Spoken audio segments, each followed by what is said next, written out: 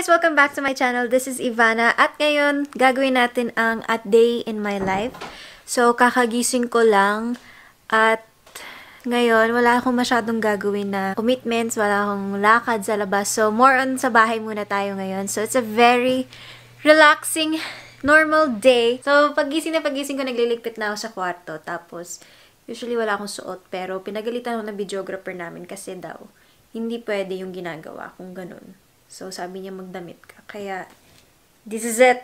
Pag kailangan nyo ng housewife o ng yaya, tawagin nyo lang ako. O kaya mag-DM lang kayo o comment sa baba. Sabihin mo, hiring. Papasa ko po yung resume ko. Kasi, matagal ako nag-training nito eh. Parang HRM ang dating ko nito. Tingnan mo.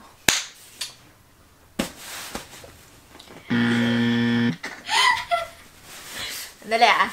Oh, diba? Ang kinis, kasing kinis natin.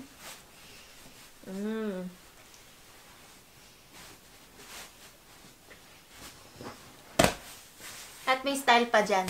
Kailangan tatanggalin mo lahat ng dumi. So, ito guys, pag hindi kayo naniniwala, ito yung mga binabasa ko para tumalino ako.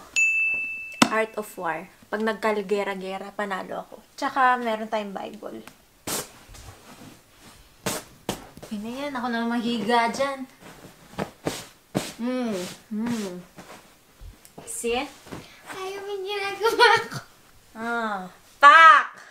Tapos, para may design. Hindi to tae, ah. Nalagyan niya ng makeup. Tapos na tayo sa aking bedroom. Ngayon, pupunta naman tayo sa paglalaba.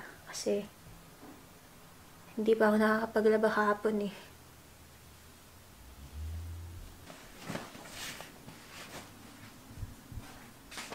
What?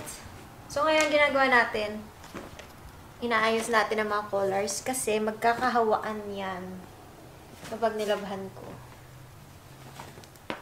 Actually, meron kami washing machine tsaka dryer. Pero dahil Pilipino tayo, hindi tayo gagamit nito kasi feeling ko nasisira yung tela, lalo na dito sa dryer. Parang lumilit yung mga damit, kaya mas gusto ko kinakamay. Parental guidance is required.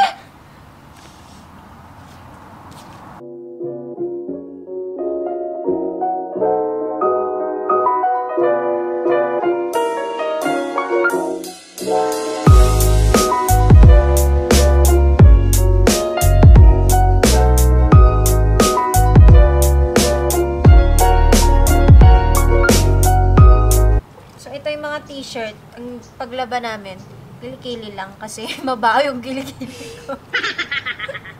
Hindi, kasi nakakasira pag yung kukusutin mo lahat.